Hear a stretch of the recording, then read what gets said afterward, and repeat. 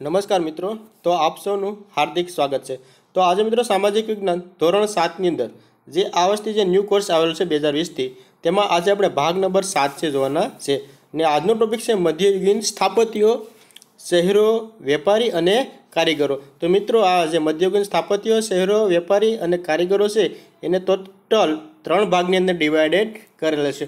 તો પાર્ટ 1, 7 પછી પાર્ટ 8 અને પાર્ટ 9 એમ 3 ભાગની અંદર આ છે એ મધ્યયુગીન સ્થાપત્ય, શહેરો, વેપારી અને કારીગરો છે એ આ ટોપિક છે એ કમ્પ્લીટ થશે। તો અને મિત્રો અને હજી ઘણા મિત્રોને જે અમુક ભાગ જોવાના બાકી રહી ગયા હોય તો આપણી ચેનલની અંદર પ્લેલિસ્ટની અંદરથી જઈ અને ત્યાંથી તમે જોઈ શકશો। તો જોઈએ હવે। તો મિત્રો પહેલાં થોડીક આપણે બેઝિક માહિતી જોઈ લઈશું, પછી આપણે ક્વેશ્ચન અને આન્સર છે એ જોતા જશું, જેથી તમને છે એ આન્સર છે સરળતાથી તમે ગેસ્ટ કરી શકો। તો જોઈએ હવે મધ્યયુગીન સ્થાપત્ય વિશે ટૂંકમાં જણાવો। તો કે ભારત કલા સ્થાપત્યના સમૃદ્ધ સાંસ્કૃતિક વારસા લીધે વિશ્વભરમાં પ્રસિદ્ધ। પછી મૌર્ય યુગ દરમિયાન સ્તૂપો અને સ્તંભલેખો છે એ નિર્માણ પામ્યા હતા। પછી અનુમૌર્ય યુગ દરમિયાન ગાંધાર અને મથુરા શૈલીમાં છે એ સ્તૂપોનું નિર્માણ થયું હતું। ત્યાર પછી આવે છે ગુપ્ત યુગ। તો કે ગુપ્ત યુગ દરમિયાન રાજમહેલ, સ્તંભો, વિહારો, ભવનો તથા મંદિરોનું છે એ નિર્માણ થયું હતું। તેમના પછી મધ્યયુગ દરમિયાન, તો કે મધ્યયુગ દરમિયાન પાલ વંશ, પ્રતિહાર, રાષ્ટ્રકૂટ, રાજપૂત, દિલ્હી સલ્તનત અને મુઘલ સામ્રાજ્ય દરમિયાન છે તો કે વાવ, તળાવ, મંદિર અને મસ્જિદનું નિર્માણ થાય છે। તો આ હતું મધ્યયુગીન સ્થાપત્ય વિશેની થોડીક બેઝિક માહિતી। તેમના પછી જોઈએ શિલ્પકલા। તો મિત્રો શિલ્પીના મનમાં જાગતા ભાવોને સીણી, હથોડી વડે પાષાણ, લાકડા, ધાતુ પર કંડારવાની કલા એટલે શિલ્પકલા। તેમના પછી ટોપિક છે સ્થાપત્ય। તો મિત્રો સ્થાપત્ય માટે શિલ્પશાસ્ત્ર શબ્દ છે એ વપરાય છે। સ્થાપત્યનો સરળ અર્થ બાંધકામ એવો થાય છે।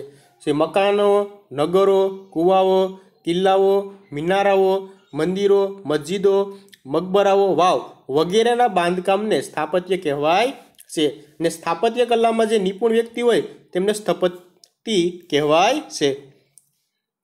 હવે જોઈએ મિત્રો ભારતના સ્થાપત્યો। મિત્રો અહીં થોડા કંઈ ડિવાઇડેડ કરેલ છે। તો કે રાજપૂત યુગ દરમિયાન, તો કે રાજપૂત યુગ દરમિયાન કયું કયું સ્થાપત્ય નિર્માણ થયું તે જોઈએ। તો કે ઈસવીસન 700 લઈને 1200 સુધી છે એ રાજપૂત યુગ હતો। તો કે રાજપૂત યુગ સ્થાપત્યમાં મંદિરની જે નાગર શૈલી છે એ ઉત્તર ભારતમાં શૈલી હતી, કે જ્યારે રાજપૂત યુગ શરૂ હતો ત્યારે જે આ નાગર શૈલી છે એ ઉત્તર ભારતની અંદર ફેમસ હતી।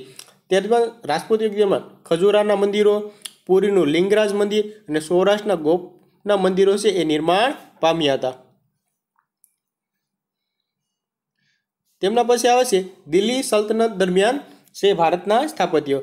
તો કે દિલ્હી સલ્તનત સમયમાં ઇસ્લામ સાથે સંકળાયેલી નવી સ્થાપત્ય શૈલી મતલબ કે આરબ શૈલી છે એ મુખ્ય હતી। જ્યારે દિલ્હીનો સલ્તનત સમય હતો ત્યારે ઇસ્લામ સાથે સંકળાયેલી જે છે આરબ શૈલી છે એ તેમાં મુખ્ય હતી। તો કે આવા આરબ શૈલીની અંદર સ્થાપત્યમાં જોઈએ તો જામા મસ્જિદ, કુતુબ મિનાર, હોજે ખાસ, અલ્લાહ દરવાજા, શિરીનો કિલ્લો આવા વગેરે છે એ બધા મુખ્ય હતા। તો મિત્રો આ બધા જે સ્થાપત્ય હોય તેની આપણે શરૂઆત કોણે કરી, બાંધકામ કોણે કર્યું તે પણ સાથે જોઈ લે। તો કુતુબ મિનાર હતો તો તેની શરૂઆત કરનાર કોણ હતો? કુતબુદ્દીન એબક। તેનું પૂર્ણ કોણ કરનાર છે? ઇલ્તુમિશ। જે આ કુતુબ મિનાર છે એ દિલ્હી ખાતે આવેલ છે। શરૂઆત કરનાર કુતબુદ્દીન એબક હતો અને પૂરું કરનાર તેનો સમય ઇલ્તુમિશ હતો। ત્યારબાદ આવે છે અલ્લાહ દરવાજા, જે આપણે જોઈ શકીએ। તો કે અલ્લાહ દરવાજા છે તેમનું સ્થાપત્ય છે એનું નિર્માણ કરનાર કોણ હતો? અલાઉદ્દીન ખલજી। તો શિરીનો કિલ્લો છે તો તેનો પણ સ્થાપક કોણ હતો? અલાઉદ્દીન ખલજી। ને દિલ્હીમાં જે જામા મસ્જિદ છે તો તેમનું પણ નિર્માણ કોણે કર્યું હતું? તો કે શાહજહાં। તો આ હતા દિલ્હી સમયના જે આ પાઠ્યપુસ્તકની અંદર આવેલા જે સ્થાપત્યો છે તેની આપણે માહિતી જોઈ। હવે જોઈએ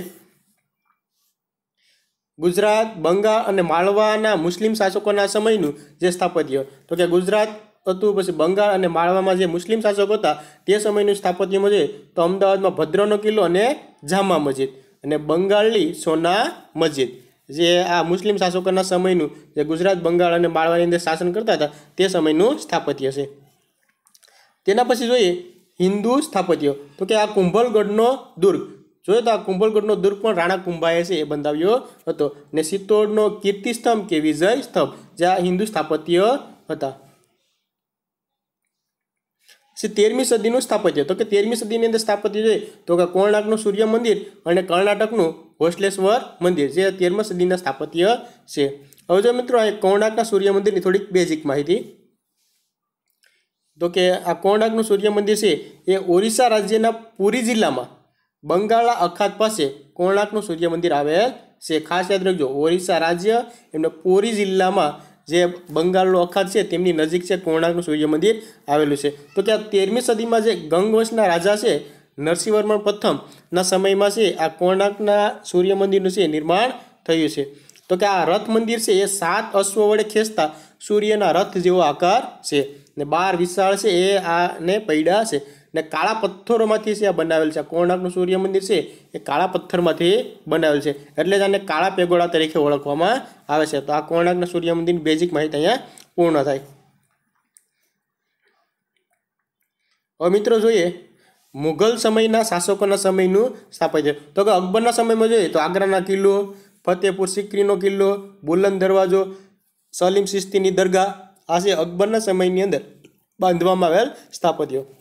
શેરશાહના સમયમાં જોઈએ તો સાસારામનો મકબરો જે બિહાર ખાતે આવેલો છે.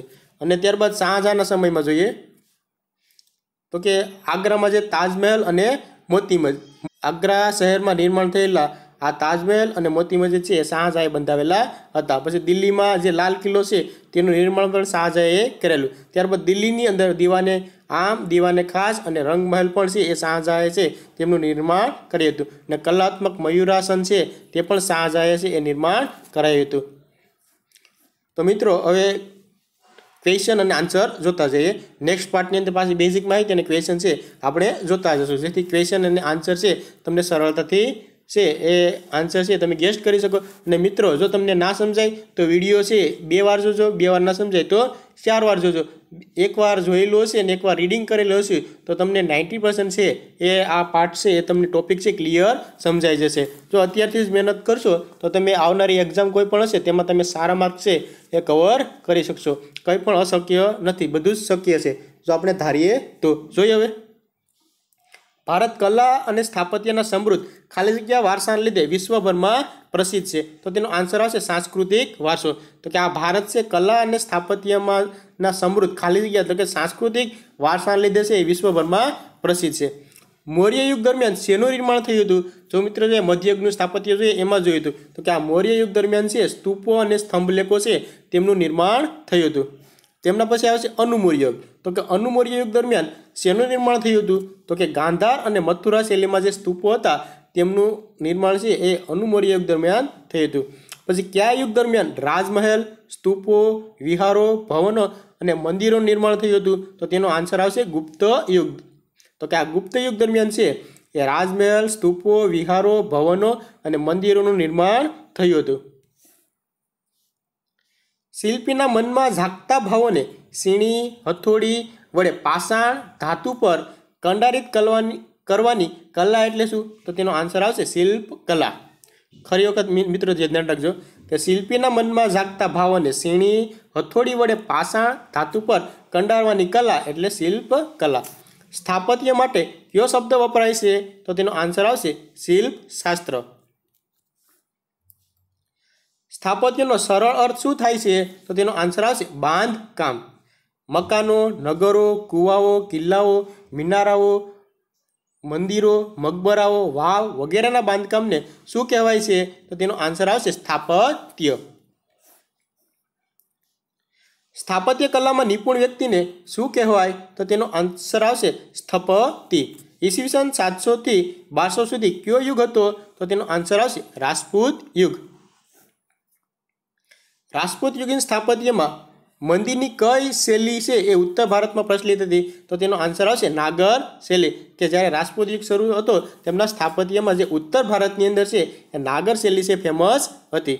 નીચેનામાંથી કોનો રાજપૂત યુગીન સ્થાપત્યમાં સમાવેશ થાય છે? તો તેનો આન્સર આવશે તમામ. તો કે ખજુરાના મંદિરો આવે, પુરીનું લિંગરાજ મંદિર અને સૌરાષ્ટ્રના ગોપના મંદિરો છે એ રાજપૂત યુગીન સ્થાપત્યમાં તેમનો સમાવેશ થાય છે. દિલ્હી સલ્તનત સમયગાળા દરમિયાન ઇસ્લામ સાથે સંકળાયેલી નવી જ સ્થાપત્ય શૈલી જોવા મળી તેમાં કઈ શૈલી મુખ્ય હતી? તો તેનો આન્સર આવશે આરબ શૈલી. કે જ્યારે દિલ્હી સલ્તનતનો સમયગાળો શરૂ હતો ત્યારે ઇસ્લામ સાથે એક નવી સ્થાપત્ય શૈલી વિકસી. તે સ્થાપત્ય શૈલી છે તેમાં આરબ શૈલી છે એ મુખ્ય હતી. आ भद्रनो किल्लो छे क्या शहरमां आवेल छे तो तेनो आंसर आवशे अमदावाद। कुंभलगढ़नो दुर्ग कोणे बंधाव्यो हतो तो तेनो आंसर आवशे राणा कुंभाए।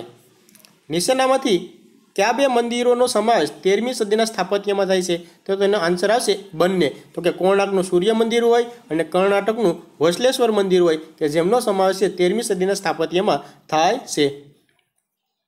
કોણાર્કનું સૂર્ય મંદિર ક્યાં આવેલ છે તો તેનો આન્સર આવશે ઓરિસ્સા રાજ્યના પુરી જિલ્લામાં।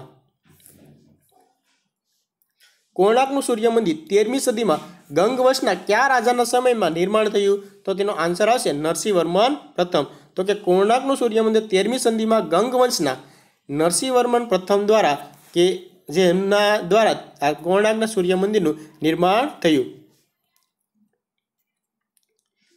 क्यू रथ मंदिर 7 अश्व वडे खेसाता सूर्यना रथ जेवुं निर्माण थयेलुं छे तो तेनो आंसर आवशे कोणार्कनुं सूर्य मंदिर। तो के आ कोणार्कनुं सूर्य मंदिर छे ए रथ मंदिर छे 7 अश्व वडे खेसाता सूर्यना रथ जेवुं छे ए निर्माण थयेलुं।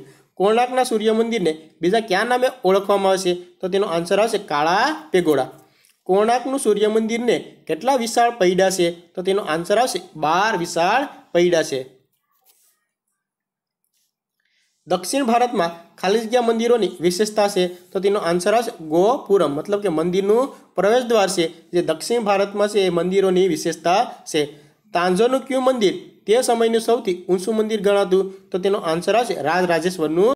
आग्रानो किल्लो अने फतेहपुर सीकरीनो किल्लो कोणे बंधाव्यो तो तेनो आंसर आवशे अकबर।